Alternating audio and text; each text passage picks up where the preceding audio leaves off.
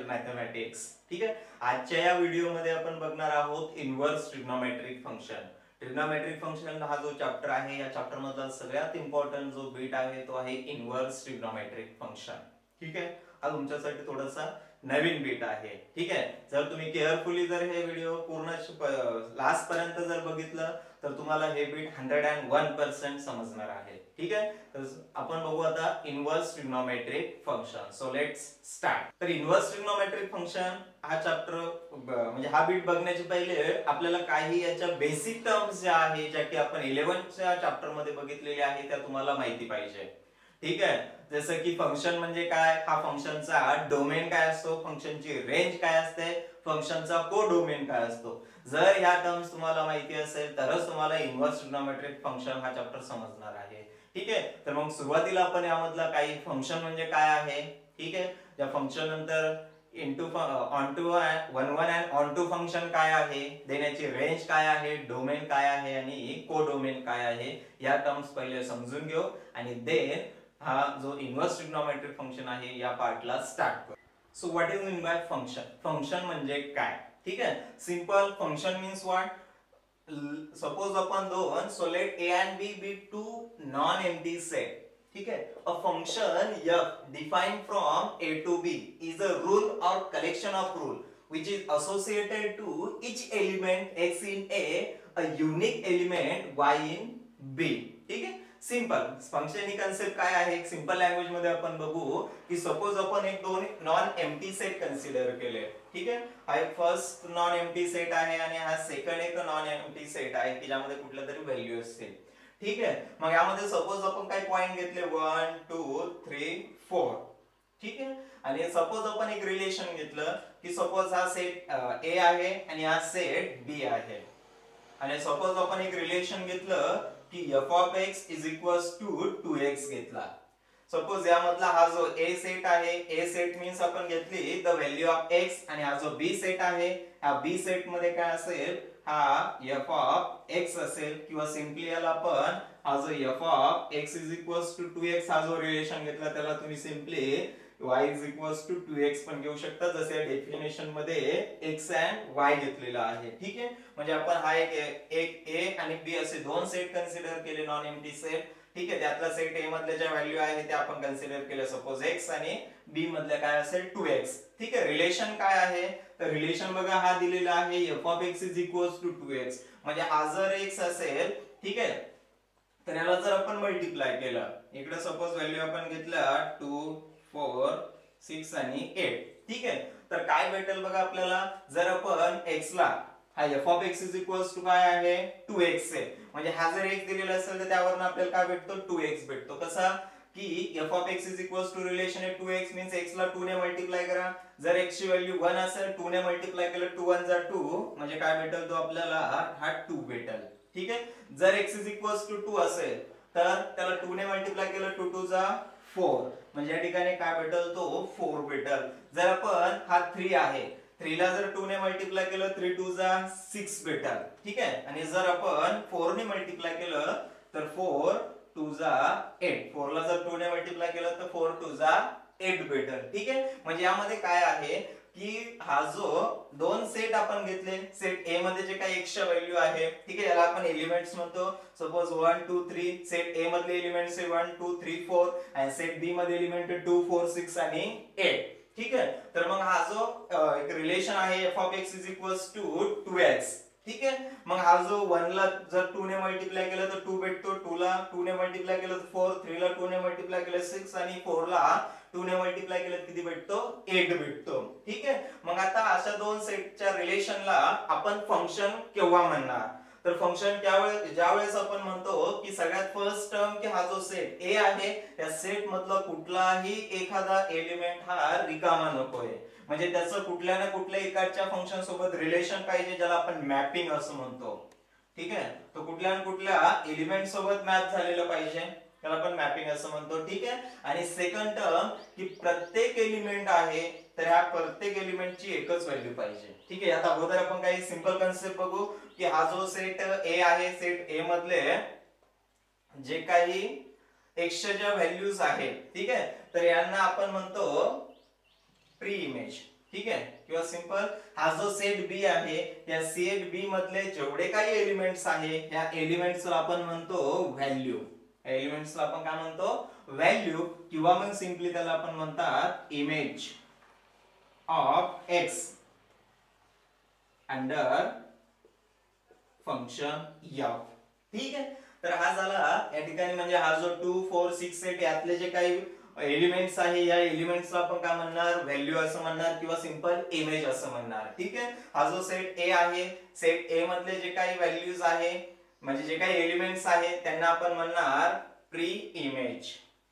त्यांना आपण काय म्हणतो, प्री इमेज असं म्हणतो, किंवा मग त्याला इनव्हर्स इमेज असंही म्हणतात. ठीक आहे, त्याला काय म्हणतात, इनव्हर्स इमेज. म्हणजे हा जो 1 2 3 4 आहे हा झाला प्री इमेज किंवा मग इनव्हर्स इमेज. ठीक आहे, म्हणजे या ठिकाणी इकडचा जो एलिमेंट आहे तर फंक्शन हा केव्हा असतो की कुठलाही सेट ए मधल्या एका एलिमेंटची एकच इमेज असली पाहिजे. कुठलाही बघा 1 ची इमेज किती आहे, एकच आहे, जो कुठल्या पॉइंट सोबत आहे 2, म्हणजे 2 हा एलिमेंट आहे म्हणजे एकच इमेज आहे. 2 ची पण एकच इमेज आहे, 3 ची पण एकच इमेज आहे आणि 4 ची पण एकच इमेज आहे. एका एलिमेंटची एकच इमेज असेल आणि हा सेट ए मधला कुठला एलिमेंट रिकामा नसेल तर अशा रिलेशनला आपण काय म्हणतो, फंक्शन असं म्हणतो. म्हणजे आपण काय म्हणणार, हा झाला फंक्शन. ठीक आहे, आणि मग हा जर फंक्शन असेल तर जो काही एक्सच्या जे काही सेट ऑफ एक्सच्या जे काही व्हॅल्यूज आहेत त्यांना म्हणतात डोमेन. काय म्हणतात, डोमेन. म्हणजे हा जो सेट ए मधले जेवढ्या काही व्हॅल्यूज आहे त्यांना म्हणतात डोमेन. जे x the set of x. ठीक आहे, एक्सचा जो काही सेट आहे, एक्सच्या व्हॅल्यूचा जो सेट आहे त्यांना आपण म्हणतो डोमेन. आणि या ठिकाणी जो बी सेट मधले जे काही एलिमेंट आहे त्यांना म्हणतात कोडोमेन. त्यांना काय म्हणतात, कोडोमेन. म्हणजे बी मध्ये जेवढे काही एलिमेंट असेल त्या बी मधले एलिमेंटला आपण म्हणतो कोडोमेन. ठीक आहे, आणि त्यानंतर रेंज. रेंज म्हणजे काय की इकडचे जे काही एलिमेंट्स आहे हा प्रत्येक एलिमेंटची जी काही इमेज आहे त्या इमेजच्या सेटला आपण म्हणतो रेंज. रेंज. ठीक आहे, काय म्हणतो, रेंज असं म्हणतो. म्हणजे या ठिकाणी हा जो सेट ए आहे, सेट ए मधले जे एलिमेंट आहे 1 2 3 आणि 4, हा 1 2 3 आणि 4 चा जे काही इमेजेस आहेत त्यांना आपण म्हणजे 1 ची इमेज 2, 2 ची 4, 3 ची 6 आणि 4 ची 8, तर याच्या सेटला आपण काय म्हणतो, रेंज असं म्हणतो. ठीक आहे, म्हणजे हा जो बिट आहे तर यामध्ये बघा या डायग्राम मध्ये आपल्याला काय भेटल, डोमेन, कोडोमेन आणि रेंज. ठीक आहे, तर बघा आता डोमेन काय आहे. डोमेन म्हणजे जे काही एक्सच्या व्हॅल्यू आहे सेट ए मधले जेवढे काही एलिमेंट्स आहे यांचा सेट. मग सेट ए मध्ये कुठले एलिमेंट आहे 1 2 3 आणि 4. मग हा 1 2 3 4 हा झाला यांचा सेट म्हणजे डोमेन. ठीक आहे, कोडोमेन म्हणजे काय की सेट बी मधले जेवढे एलिमेंट आहे, सेट बी मधले एलिमेंटचा जो काही सेट आहे तो असेल कोडोमेन. म्हणजे या ठिकाणी सेट बी मधले एलिमेंट बघा 2 4 6 आणि 8, 2 4 6 आणि 8. ठीक आहे, हा झाला कोडोमेन. आणि रेंज म्हणजे काय, तर रेंज म्हणजे आहे की जो काही एलिमेंट आहे या प्रत्येक एलिमेंटची इमेज, हा इमेजचा सेट. ठीक आहे, सेट ए मधल्या प्रत्येक एलिमेंटच्या इमेजचा सेट. बघा मग आता 1 ची इमेज किती आहे 2, म्हणजे हा 2 नोट करणार. 2 ची इमेज 4, या ठिकाणी 4 येणार. 3 ची इमेज 6, या ठिकाणी हा 6 येणार. आणि 4 ची इमेज किती आहे 8. ठीक आहे, म्हणजे हा इमेजचा सेट म्हणजे त्याला आपण म्हणतो रेंज असं म्हणतो. हा सिंपल आहे. ठीक आहे, म्हणजे यावरून एक गोष्ट लक्षात आपल्या येईल की range is a subset of codomain. ठीक आहे, म्हणजे हा जो कोडोमेन आहे ह्या कोडोमेनचा हा रेंज काय असते, सबसेट असतो. म्हणजे जो काही कोडोमेन मध्ये जे एलिमेंट असेल ते एलिमेंट कशात असेल, रेंज मध्ये असेल. म्हणून हा कोडोमेनचा रेंज हा काय झाला, सबसेट झाला. ठीक आहे, बघा एक सेकंड एक्झाम्पल आपण बघू की फंक्शन म्हणजे काय अजून जास्त तुम्हाला क्लिअर होईल की what is mean by function. Suppose आपण या ठिकाणी हा सेट ए एक सेट घेतला. ठीक आहे, हा सेट ए आणि या ठिकाणी हा एक सेट बी आपण कन्सिडर केला. ठीक आहे, हा set A and set B. Suppose set ए मध्ये काय एलिमेंट आहे 1 2 3 4, कुठले एक एलिमेंट्स आपण घेतले. ठीक आहे, सेट बी मध्ये आपण काय एलिमेंट्स घेतले, कुठले असेल, सपोज जे काय आहे 4a 5a 7a. ठीक आहे, आणि 9 आहे. ठीक आहे. सपोज हा 1 आहे, 1 ची इमेज आपल्याला भेटते सपोज 5, 2 ची इमेज भेटल, कन्सिडर केलं आपण. आता असं इथं ज्या अगोदर त्याच्यामध्ये जो काही रिलेशन आपण घेतला होता की f of x is equals to 2x, मग x च्या व्हॅल्यूला 2 ने आपण मल्टिप्लाय केलं, ते इकडच्या व्हॅल्यू भेटलं. असं कुठला तरी एखादा कन्सिडर केलं आपण की तो काय रिलेशन असेल यामध्ये. ठीक आहे, तो कुठलाही रिलेशन असेल. ठीक आहे, जसा हा 3 आहे, 3 ची इमेज सपोज आपल्याला काय भेटली 7. ठीक आहे, आणि हा जो 4 आहे, हा 4 ची पण इमेज आपल्याला किती भेटते 5. अशा फॉर्म मध्ये जर एखादा रिलेशन आपल्याला दिलेला आहे तर या रिलेशन हा फंक्शन आहे का हा आपल्याला बघायचा आहे. ठीक आहे, तर किती जणांना असं वाटतंय की हा जो रिलेशन आहे हा रिलेशन फंक्शन असेल. बघा या ठिकाणी फंक्शनची कन्सेप्ट काय आहे तो समजून घ्या. सपोज सेट ए आणि बी आहे, हा फंक्शन आहे की नाही आपल्याला चेक करायचा आहे. तर हा फंक्शन आहे की नाही चेक करण्यासाठी जो सेट ए आहे, त्या सेट ए मध्ये जेवढे एलिमेंट्स आहेत ते एलिमेंट चेक करा. सपोज सेट ए मध्ये एलिमेंट किती आहे 1 2 3 आणि 4, 4 एलिमेंट आहे. प्रत्येक एलिमेंटची एक इमेज असली पाहिजे. ठीक आहे, प्रत्येकाची एक इमेज असली पाहिजे. बघा हा 1 ची इमेज किती आहे 5, 2 ची 4, 3 ची किती आहे 7 आणि 4 ची किती आहे 5. ठीक आहे, म्हणजे प्रत्येकाची एकच इमेज असली पाहिजे. बघा 1 ची एकच इमेज आहे 5, 2 ची एकच इमेज आहे 4, 3 ची एकच इमेज आहे 7 आणि 4 ची एकच इमेज आहे किती आहे 5. ठीक आहे, म्हणजे सेट ए मधला एकही एलिमेंट हा सेपरेट नकोय, रिकामा नकोय. आहे का नाही, प्रत्येकाची एक एक इमेज आपल्याला भेटते.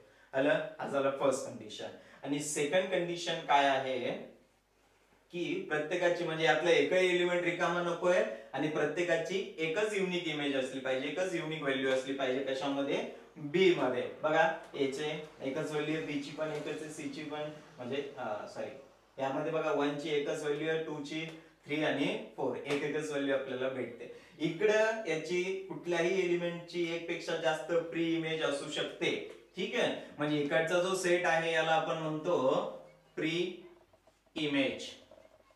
ठीक आहे, किंवा इन्व्हर्स इमेज. इकडचे जे एलिमेंट्स आहेत त्यांना आपण म्हणतो व्हॅल्यू किंवा मग इमेज.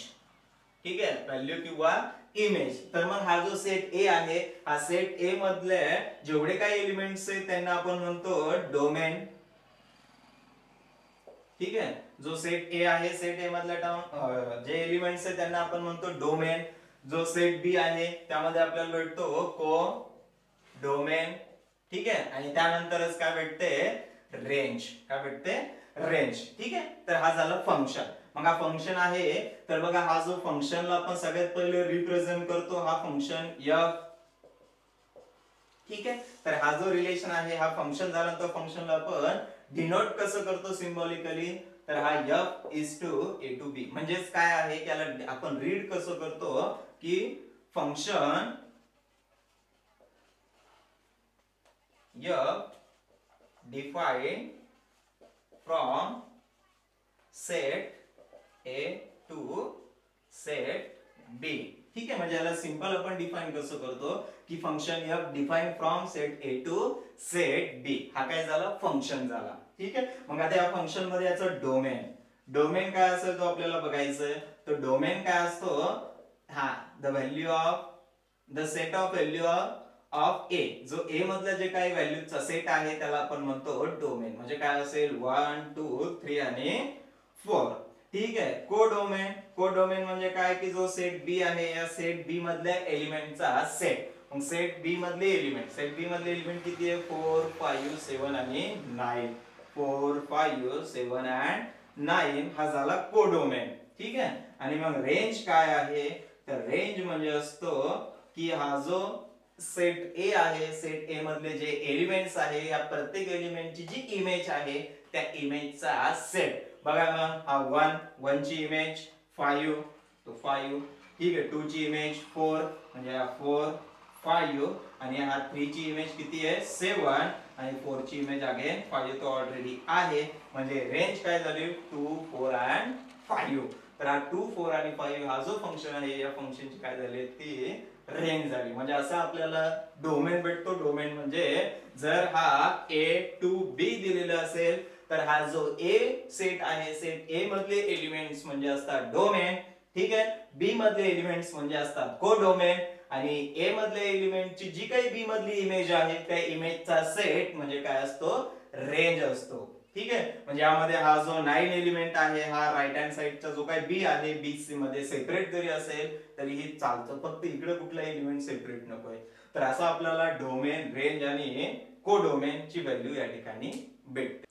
ठीक आहे, बघा आता एक अजून एक थर्ड नंबरचा क्वेश्चन आपण बघू की जो फंक्शन आहे की नाही. ठीक आहे, सपोज आपल्याला या ठिकाणी दोन सेट दिलेले आहे. हा सेट ए मध्ये काही एलिमेंट दिलेले आहे जे आहे 0 1 4 आणि 9 आणि सेट बी मध्ये एलिमेंट दिलेले आहे -3 -2 -1 0 1 2 and 3. ठीक आहे, मग आणि आपल्याला या ठिकाणी एक रिलेशन दिलेला आहे की हा f of x is equals to काय आहे, रूट ऑफ x आहे. ठीक आहे, म्हणजे हा जो सेट ए आहे, सेट ए मधल्या ज्या व्हॅल्यू आहे त्याला आपण म्हणणार x आणि ज्या बी मधल्या व्हॅल्यू आहे सपोज त्या काय असेल f of x असेल, तर f of x is equals to काय आहे, रूट ऑफ x आहे. म्हणजे हा x चा स्क्वेअर रूट घेतला की आपल्याला काय भेटतो, f of x भेटतो. हा आपल्याला चेक करायचा आहे. ठीक आहे, मग बघा त्या ठिकाणी जर आपल्याला माहिती आहे की हा जो 4 असेल तर 4 चा स्क्वेअर रूट, 4 चा स्क्वेअर रूट काय असतो, तर कुठल्याही टर्मचा स्क्वेअर रूट घेताना काय घेतो आपण, त्याला प्लस मायनस घेतो. काय घेतो, प्लस मायनस. म्हणजे या ठिकाणी जर आपण 0 चा स्क्वेअर रूट घेतलं तर 0 चा स्क्वेअर रूट काय असतो, 0 च असतो. ठीक आहे, म्हणजे 0 चा स्क्वेअर रूट काय भेटेल, 0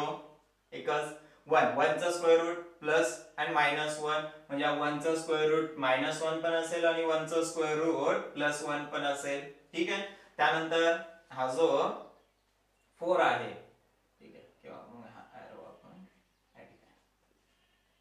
ठीक आहे, 4 चा स्क्वेअर रूट -2 आणि +2 म्हणजे 4 चा स्क्वेअर रूट -2 पण असेल आणि +2 पण असेल. ठीक आहे, आणि 9 चा स्क्वेअर रूट -3 पण असेल आणि +3 पण असेल. ठीक आहे, असा हा आपल्याला रिलेशन दिलेला आहे. मग हा रिलेशन फंक्शन आहे की नाही तो आपल्याला चेक करायचा आहे. मग किती जणांना वाटतंय की हा फंक्शन आहे.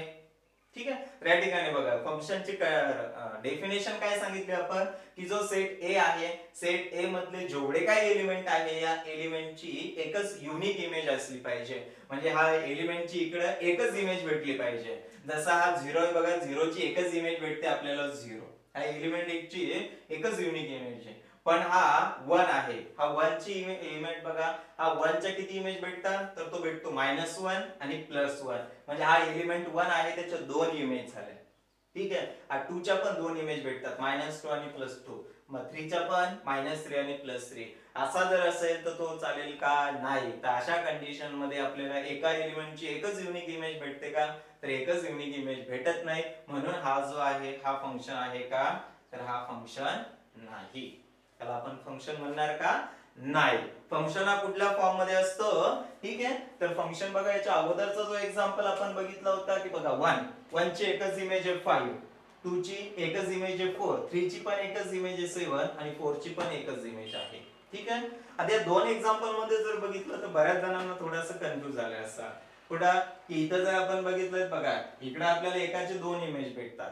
ठीक आहे, म्हणजे 1 च्या दोन इमेज आल्या, 9 च्या पण आल्या, 4 च्या पण आल्या. ठीक आहे, आणि इकडच्या एक्झाम्पल मध्ये जर आपण बघितलं तर हा जो 5 आहे 5 च्या दोन प्री इमेज आहे. बघा इकडचा जो ए सेट आहे, ए सेट मध्ये जेवढे एलिमेंट त्याची एकच युनिक इमेज पाहिजे. इकडचा जो सेट बी आहे, सेट बी मधले एलिमेंटच्या एक पेक्षा जास्त प्री इमेज असला तरीही चालतो, तरीही तो चालतो. फक्त इकडच्या एलिमेंटला एकच इमेज पाहिजे. त्याला आपण म्हणणार काय, फंक्शन. त्याला आपण काय म्हणणार, फंक्शन. म्हणून हा काय झाला, फंक्शन झाला. बट हा काय आहे, नॉट अ फंक्शन. हा फंक्शन आहे का, नाही. आणि मग जर तो फंक्शन असेल तर या फंक्शनला रिप्रेझेंट करताना लक्षात ठेवा, त्याला रिप्रेझेंट कसा करतो आपण, तर त्याला रिप्रेझेंट करताना जर तो फंक्शन असेल तर हा function f to a to b. म्हणजे याला सिंपल आपण रीड कसं करणार, तर याला आपण रीड करतो function f define from set a to set b. म्हणजे हा झाला फंक्शन आणि हा फंक्शनचा काय आहे, या ठिकाणी हा नोटेशन आहे. ठीक आहे, असं आपण याला डिनोट करतो. तर हा झाला फंक्शन. की तुम्हाला हा फंक्शन आणि कुठला फंक्शन आहे आणि कुठला फंक्शन नाहीये या कन्सेप्ट चांगल्या प्रकारे लक्षात आल्या असतील. ठीक आहे, कारण की इन्व्हर्स ट्रिग्नोमेट्रिक फंक्शन साठी आपल्याला सगळ्यात महत्त्वाची बीट आहे की फंक्शन समजलं पाहिजे. मग हा फंक्शन काय असतं. ठीक आहे, मग जर तो फंक्शन असेल तर मग या फंक्शनचे टाइप आपल्याला भेटतात. बघा वेगवेगळे टाइप आपल्याला बघायचे. आपल्याला बघायचं आता टाइप ऑफ फंक्शन. फंक्शनचे टाइप काय आहे. ठीक आहे.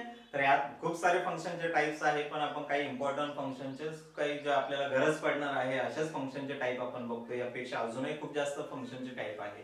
ठीक आहे. बघा यामध्ये फर्स्ट आपण घेतोय into function, second on to function, third one one function, ठीक आहे, किंवा त्याला वन टू वन फंक्शन असे म्हणतात, fourth one one and on to function, and fifth many to one function. लक्षात ठेवा फंक्शनचे एवढेच टाइप नाही आहे, यापेक्षा अजूनही खूप सारे टाइप्स आहे.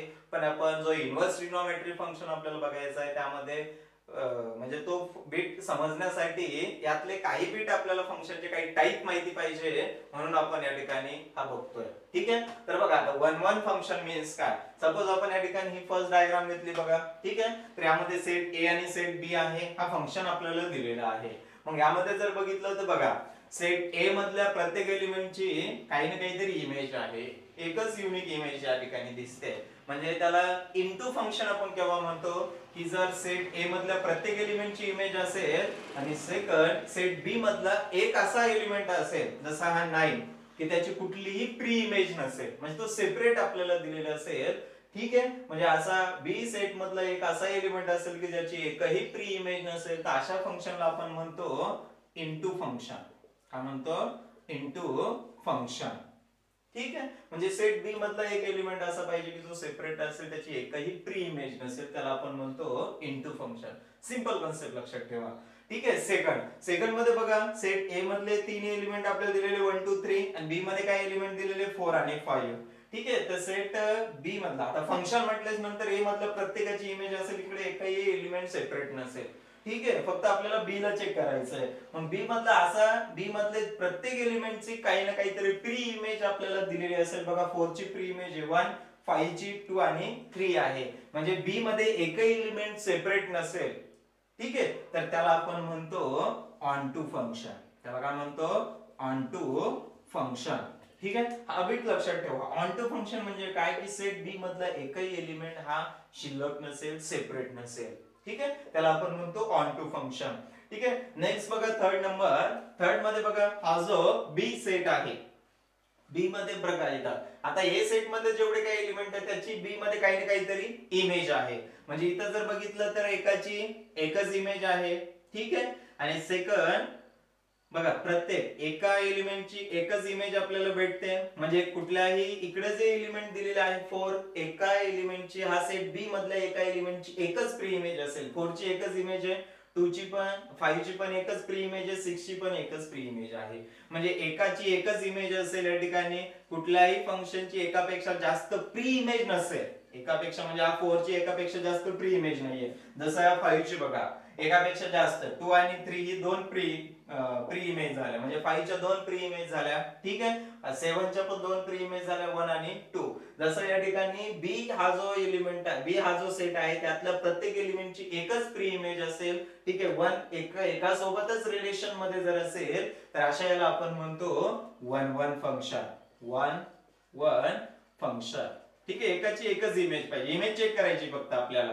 म्हणजे प्री इमेज हा 4 ची एकच प्री इमेज आहे, 5 ची पण एकच प्री इमेज आहे, 6 ची पण एकच प्री इमेज आहे. ठीक आहे. एक एका सोबतच कनेक्ट असेल तर त्याला आपण म्हणणार वन वन फंक्शन.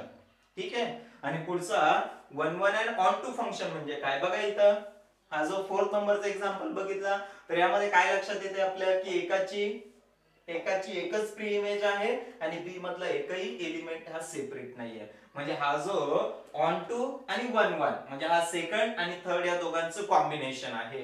म्हणजे काय की एका एलिमेंटची एकच प्री इमेज असेल, म्हणजे एक एका सोबतच कनेक्ट असेल, आणि सेकंड की बी मधला एकही एलिमेंट शिल्लक नसेल. जसे या ठिकाणी एक एलिमेंट शिल्लक होता. ठीक आहे. मग इथं बघा एकाची एकच प्री इमेज आहे आणि त्यानंतर बी मध्ये एकही एलिमेंट हा सेपरेट नाही, सेपरेट आहे का नाहीये. मग त्याला आपण म्हणणार one one and on to function. One one and on to function. One one and on to function. आणि लास्ट बिट आहे मेनी टू वन फंक्शन. बघा इथं हा जो 4 एलिमेंट आहे या 4 ची एक पेक्षा जास्त प्री इमेज असेल तर त्याला आपण म्हणतो मेनी. बघा 1 2 3 मेनी टू 1 म्हणजे मेनी एलिमेंटची एकच सेम इमेज असेल त्याला आपण म्हणतो मेनी टू वन फंक्शन. ठीक आहे. तर यामध्ये मग आपल्याला लक्षात ठेवायचं आहे की हा one one and on to function म्हणजे काय. जो इन्व्हर्स ट्रिग्नोमेट्रिक फंक्शन आहे, इन्व्हर्स ट्रिग्नोमेट्रिक फंक्शनच्या डेफिनेशन मध्ये आपल्याला हा one one and on to function माहिती पाहिजे. ठीक आहे. म्हणून या ठिकाणी one one and on to function means काय की एका एलिमेंटचा हा जो सेट ए मधले जेवढे काही एलिमेंट आहे, ठीक आहे, तो एका युनिक एलिमेंट सोबत कसा पाहिजे, रिलेशन मध्ये पाहिजे. म्हणजे हा जो सेट बी आहे, सेट बी ची एकच प्री इमेज पाहिजे. म्हणजे 5 ची एकच प्री इमेज आहे, 6 ची पण एकच प्री इमेज आहे, 7 ची पण एकच आहे आणि 8 ची पण एकच प्री इमेज आहे. आणि बी मधला एकही एलिमेंट हा कसा नकोय, सेपरेट नकोय. तर अशा फंक्शनला आपण म्हणतो one one and on to function. So one one and on to function. ठीक आहे. तर हे बघितले आपण फंक्शन. फंक्शन म्हणजे काय आणि फंक्शनचे टाइप आपण बघितलेले आहेत. ठीक आहे. आता मग या ठिकाणी जो इन्व्हर्स ट्रिग्नोमेट्रिक फंक्शन आपल्याला जो बीट सुरू करायचा आहे, त्या पहिले आपण 11th स्टँडर्ड मध्ये ट्रिग्नोमेट्रिक फंक्शनच्या जे काही ट्रिग्नोमेट्रिक फंक्शन आहे त्यांची डोमेन आणि रेंज बघितली. तर आता आपल्याला बघायचं आहे की जो काही ट्रिग्नोमेट्रिक फंक्शन आहे या ट्रिग्नोमेट्रिक फंक्शनची रेंज, डोमेन आणि पिरियड काय असतं. ठीक आहे. तर बघा आपण जो काही फंक्शन हा जो बीट बघितलेला आहे, सपोज या ठिकाणी जर आपण बघितलं तर आपल्याला फंक्शन सपोज दिलेलं असेल y sin of x हा फंक्शन दिलेला आहे. ठीक आहे. म्हणजे हा झाला सेट A आणि हा सेट B झाला. ठीक आहे. म्हणजे y काय आहे तो sin of x आहे. म्हणजे हा झाला ही किंवा मग f of x ला पण सिंपल असे नोट करू शकतो. f of x sin x जर असेल, f of x काय आहे sin of x असेल, ही झाली x ची व्हॅल्यू आणि ही झाली त्याच्या करस्पॉन्डिंग f of x ची व्हॅल्यू. ठीक आहे. मग या ठिकाणी जर आपण x ची व्हॅल्यू 0 पुट केली तर sin 0 काय असतो, 0 असतो. जर आपण 30 पुट केली तर sin 30 किती असतो, 1/2 असतो. 45 1/√2, 60 √3/2, 91 180 0, 270 -1 आणि 360 काय असतो, 0 असतो. ठीक आहे. म्हणजे या व्हॅल्यूज आपण घेतल्या. ठीक आहे. म्हणजे हे जे अँगल्स आहे यांना आपण रेडियन मध्ये पण घेऊ शकतो. म्हणजे 0 ला 0, जो 30 डिग्री असेल तर 30 डिग्री साठी π/6, π/4, π/3, π/2, हा 3π/2 आणि 2π. म्हणजे हे जे काही अँगल्स आहे ज्यांना आपण कशात घेतलं होतं, डिग्री मध्ये, तर त्यांनाच आपण रेडियन मध्ये जर कन्सिडर केला तर 0 ला 0, हा 30 साठी π/6, हा 45 साठी π/4, 60 असेल तर तो किती येणार π/3, 90 साठी π/2, हा 180 साठी किती असेल पाय, 270 साठी 3π/2 आणि 360 साठी किती असेल तो 2π. ठीक आहे. म्हणजे हा करस्पॉन्डिंग या अँगलच्या इकडच्या व्हॅल्यूज आपल्याला भेटतात. ठीक आहे. बघा बरं मग हा फंक्शन आहे का, तो आपण पहिले चेक करू. ठीक आहे. फंक्शन म्हणजे काय की जो सेट ए आहे, सेट ए मधले जेवढे एलिमेंट आहे त्याची एकच युनिक इमेज पाहिजे, एकच इमेज पाहिजे. बघा 0 साठी किती इमेज भेटतात, 0 मधने एकच एरो जातोय म्हणजे एकच इमेज आहे. π/6 साठी पण एकच इमेज आहे. π/4 म्हणजे प्रत्येकासाठी एकच इमेज आहे. म्हणजे हा काय झाला फंक्शन, हा काय झाला फंक्शन. मग फंक्शन असेल तर फंक्शन साठी काय भेटतं आपल्याला, सगळ्यात पहिले भेटतो डोमेन, रेंज आणि कोडोमेन भेटतो. तर आपण डोमेन आणि रेंजच कन्सिडर करू. तर मग डोमेन काय असतो, तर जो सेट ए मधले जे काही व्हॅल्यूज आहे, जे काही एलिमेंट्स आहे, या एलिमेंटचा सेट म्हणजे काय असतो डोमेन. म्हणजे हा असेल आपला डोमेन कशातला, ए मधल्या एलिमेंट्स. ठीक आहे. आणि बी मधले जे काही एलिमेंट्स आहे तो काय असतो रेंज. तो काय असतो रेंज. किंवा मग हे जे एलिमेंट्स आहे त्या एलिमेंटची जो काही इमेज आहे त्या इमेजचा सेट म्हणजे काय असतो रेंज असतो. ठीक आहे. म्हणजे यामध्ये तुमच्या लक्षात येईल की ट्रिग्नोमेट्रिक फंक्शन मध्ये डोमेन मध्ये काय भेटतील अँगल आणि रेंज मध्ये काय भेटतील तर ते ह्या व्हॅल्यूज भेटतील, कॉन्स्टंट भेटतील. ठीक आहे. हा डिफरन्स लक्षात घ्या की डोमेन म्हणजे डोमेन मध्ये काय येणार, ठीक आहे, तर ते अँगल्स येणार आणि रेंज मध्ये काय येणार तर त्या व्हॅल्यूज भेटतील, कॉन्स्टंट भेटतील. यामध्ये जास्त कन्फ्युज होतो. ठीक आहे. आणि मग यामध्ये जर आपण बघितलं बघा 0 to 360 आला, 0 पासून आपण 2π म्हणजे 360, 360 च्या पुढे जर आपण गेलो तर 360 च्या पुढे परत काय होतो तो 0 पासून स्टार्ट होतो, सेकंड रोटेशन स्टार्ट होतो. ठीक आहे, यामध्ये कुठेही आपल्याला हा नॉट डिफाईन म्हणजे इन्फिनिटी भेटतो का? नाही भेटत. ठीक आहे, म्हणून हे जे काही रेडियन मधले जे काही अँगल्स आहे, हे रेडियन मधले अँगल्स म्हणजेच असतात रियल नंबर. लक्षात ठेवायचं, हे काय अँगल्स आहे ते कुठल्या फॉर्म मध्ये असेल, रेडियन फॉर्म मध्ये असेल तर त्यांना आपण काय म्हणतो की तेच असतात रियल नंबर. म्हणजे इथं आपण कुठलाही अँगल जर पुट केला साइन या ट्रिग्नोमेट्रिक फंक्शन मध्ये, तर इकडे आपल्याला इन्फिनिटी म्हणजे नॉट डिफाईन, ज्याला आपण इन्फिनिटी म्हणतो, भेटतोय का? नाही भेटत. म्हणून याची जी रेंज आहे, तर हा कुठलाही अँगल त्याला आपण सिंपल या सगळ्यांचा जो सेट आहे त्याला आपण म्हणणार रियल नंबर. त्याला आपण काय म्हणणार? Real number. म्हणून जो साइन आहे हा साइनचा डोमेन भेटतो आपल्याला रियल नंबर. आलं लक्षात? ठीक आहे. सेकंड मध्ये बघा या ठिकाणी याची रेंज, तर ही झाली रेंज. मग आता रेंजचा सेट आपल्याला घ्यायचा. मग रेंजचा सेट घ्यायचा असेल तर कुठून आहे? मग ते प्रत्येक नंबर नोट करायची गरज नाहीये, त्याची मॅक्झिमम आणि मिनिमम व्हॅल्यू आपल्याला माहिती पाहिजे. ठीक आहे, तर मग आपण या ठिकाणी 11th मध्ये बघितलं होतं बघा की साइन, कॉस, टॅन, कॉट, सेक आणि कोसेक हे जे काही ट्रिग्नोमेट्रिक फंक्शन आहे यांची मॅक्झिमम आणि मिनिमम व्हॅल्यू. एक सिंपल कन्सेप्ट आपण बघितली होती की जर ही एक नंबर लाईन आपल्याला दिलेली असेल, या ठिकाणी हा -1, या ठिकाणी +1 आणि या ठिकाणी 0, तर -1 आणि +1 च्या मध्ये कोण असतो? तर तो असतो साइन आणि कॉस. म्हणजे साइन आणि कॉस ची value greater than or equals to -1 आणि लेस दॅन ऑर इक्वल्स टू काय असतो? +1. म्हणजे साइन आणि कॉस आहे तो मिनिमम -1 आणि मॅक्झिमम किती असेल? +1. ठीक आहे, त्यानंतर जो टॅन आणि कॉट आहे, तर हा जो टॅन आणि कॉट एनीवेअर असतो. म्हणजे टॅन हा तुमचा 0 पण असू शकतो, -इन्फिनिटी असू शकतो, 0 किंवा +इन्फिनिटी. म्हणून टॅन आणि कॉट ची व्हॅल्यू कुठेही असतात, म्हणजे एनी रियल नंबर असतो. आणि दुसरं रिलेशन माहिती आपल्याला, साइनच्या रेसिप्रोकल मध्ये कोण असतो? कोसेक असतो. म्हणजे जिथं साइन असेल तिथं कोसेक असेल का? नाही. म्हणजे कोसेक हा लेस than -1, less than or equals to -1, greater than or equals to काय असतो? +1. ठीक आहे, आणि कॉसच्या याच्या रेसिप्रोकल मध्ये सेक असतो, म्हणून सेक ची व्हॅल्यू भेटते लेस than or equals to -1, greater than or equals to +1. ठीक आहे, म्हणजे हा एवढा टर्म लक्षात ठेवा या रेंज आणि डोमेन घेण्यासाठी. ठीक आहे, म्हणून या ठिकाणी जर आपण बघितलं त्याची साइनची मिनिमम व्हॅल्यू -1 आणि मॅक्झिमम व्हॅल्यू किती आहे? +1. म्हणजे कुठलाही अँगल पुट केला तर इकडचा सेट बी मध्ये जे काही व्हॅल्यू भेटल त्या -1 पासून कुठपर्यंत भेटल? +1 पर्यंत भेटल. म्हणून हा जो रेंज आहे ती भेटते -1 टू +1. ठीक आहे, सेम फॉर्म मध्ये कोण भेटतो? कॉस भेटतो. म्हणून कॉसचा पण जो काही डोमेन आहे तो आहे एनी रियल नंबर आणि याची रेंज आहे -1 टू +1. यावरून तुम्ही तो आयडेंटिफाय करू शकता.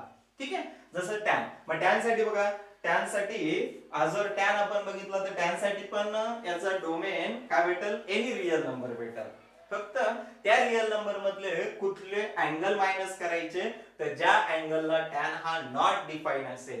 नॉट डिफाईन मीन्स इन्फिनिटी असेल. ठीक आहे, तर मला सांगा टॅन हा कुठल्या अँगलला इन्फिनिटी असतो?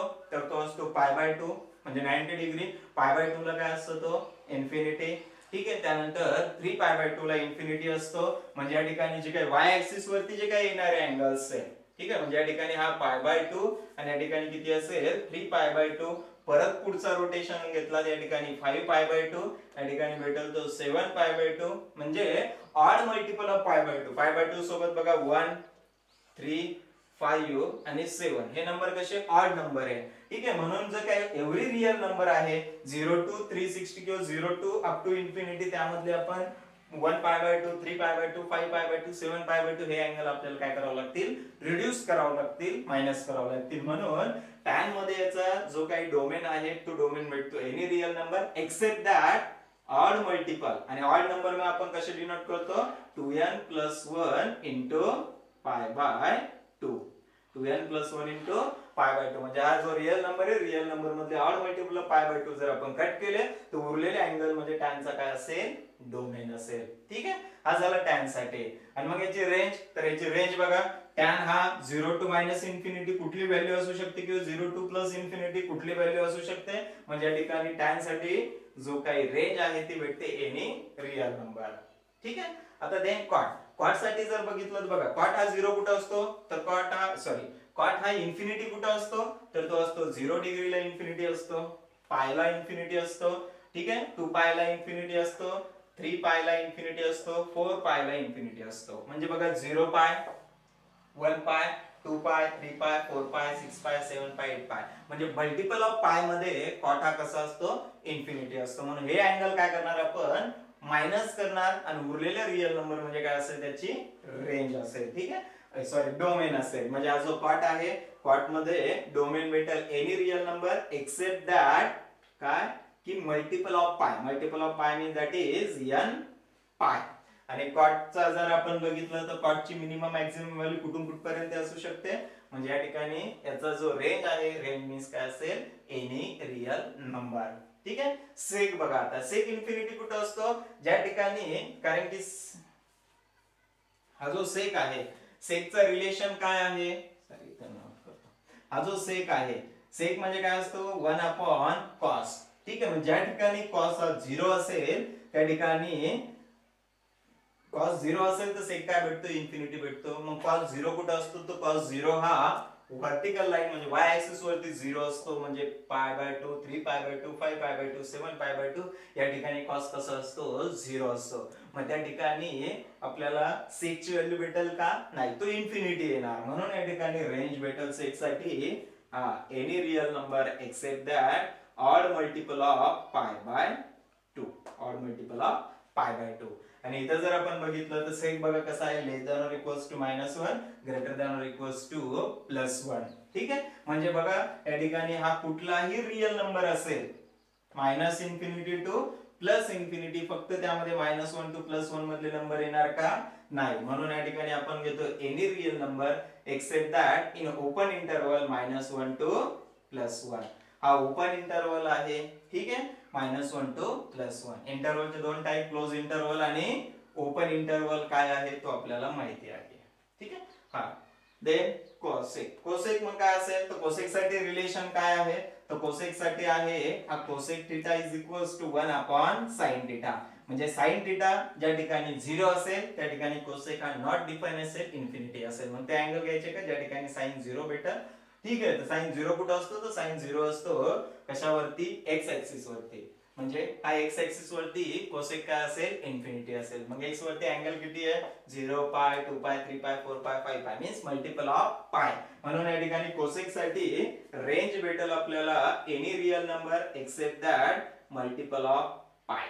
ठीक आहे. म्हणजे -n पाय. आणि यासाठी रेंज पण असेल any real number except that -1 to +1. असं असेल -1 टू +1. ठीक आहे. हा झाला या ठिकाणी याचा डोमेन आणि हा रेंज. आणि पिरियड साठी लक्षात ठेवा की जेवढे काही ट्रिग्नोमेट्रिक फंक्शन आहे त्यातला जर तो साइन, कॉस, सेक आणि कोसेक असेल, रेंजसाठी पिरियड असतो 2 पाय. ठीक आहे. हा 2 पाय. आणि टॅन आणि कॉट साठी पिरियड असतो पाय. काय असतो, पाय. ठीक आहे. तर अशा फॉर्म मध्ये आपल्याला या ठिकाणी जे काही ट्रिग्नोमेट्रिक फंक्शन आहे त्यांचे डोमेन आणि काय भेटले, रेंज भेटले. ठीक आहे. मग आता हा जो तुमचा इन्व्हर्स ट्रिग्नोमेट्रिक फंक्शन साठी जो काही कन्सेप्ट आपण ही बघितलेली आहे, ही कन्सेप्ट खूप इम्पॉर्टंट आहे. ठीक आहे. व्यवस्थित प्रिपेअर करा. दे नेक्स्ट व्हिडिओ मध्ये आपण बघणार आहोत inverse trigonometric function. Actually inverse trigonometric function आपण स्टार्ट करणार आहोत. ठीक आहे. तर असेच अजून काही व्हिडिओ बघण्यासाठी आमच्या चॅनलला सबस्क्राईब करा, लाईक करा आणि शेअर करा. थँक्यू.